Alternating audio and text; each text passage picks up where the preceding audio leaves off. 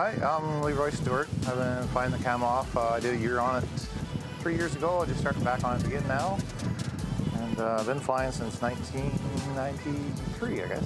And so VIH's Heli-Logging operation is, they run 4 Kamovs. And they have 261s also.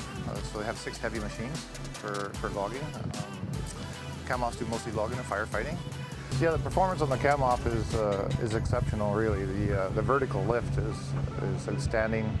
The high and hot, it performs very well. The newer technology in the motors, it's just a great all-around aircraft.